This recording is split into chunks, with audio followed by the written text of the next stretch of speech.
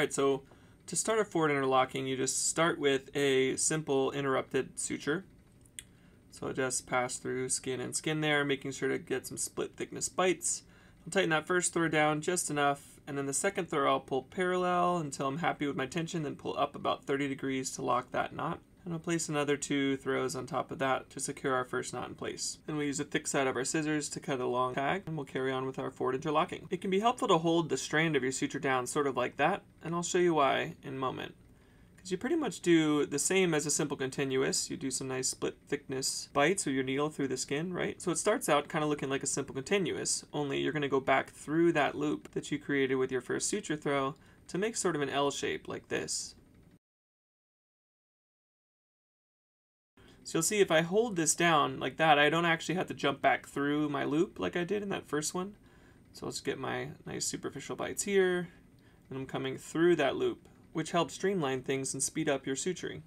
If you lay each pass down nicely, it'll keep it looking really pretty. But sometimes it can look a little wonky like that. Just don't get worried. You kind of redistribute the tension along the suture and you'll be able to get it back to the normal L shapes like this. Alright, so I'll carry on with this. So you'll continue the same pattern. I have my suture strand down there, so I'm able to kind of go immediately through the loop like I mentioned. Adjusting the tension and laying it down nicely when I need to. So I'm pulling it so that it's nice and has our L shapes again, and then I'm carrying on.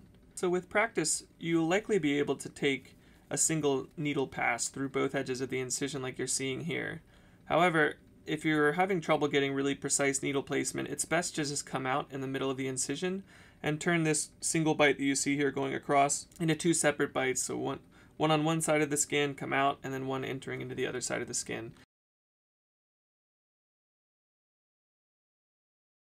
In this next bite here, you can really see what I mean by a split thickness closure. See how the needle is really exiting right at that dermal edge and entering right on the dermal edge on the other side? This is ideally what you want to do for a skin closure. You don't want your needle to be passing deep into sub-Q tissues and close and evert that as well. Our goal is to oppose those 2 skin layer edges as precisely as possible.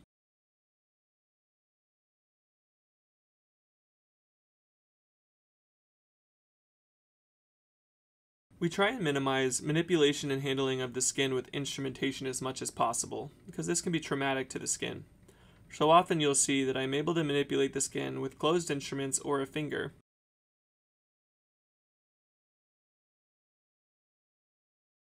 Spacing is typically 3 to 5 millimeters from the edge of the incision and 3 to 5 millimeters between suture bites.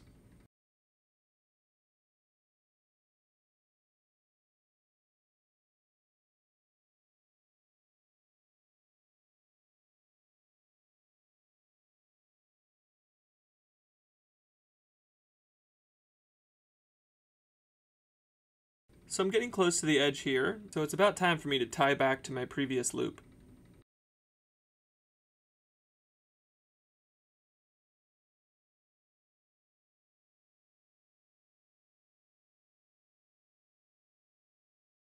I probably would throw one more suture honestly in this, but because I was running out of suture, I just finished here to try and show you.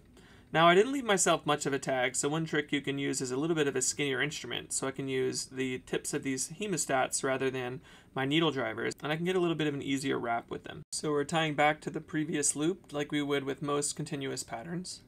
Remember to keep your instrument open when you're tightening down with a loop so that you don't tighten one strand of the loop down more than the other. So you open jaws and pull it tight. And we'll usually throw 4 throws total for 2 square knots to complete it, and then cut our tags. Alright, so here's our completed forward interlocking pattern. You can see it resists opening pretty well, and if things tighten up here or there along the way, there's enough room in the suture to prevent over-tightening and distribute the tension across the entire closure.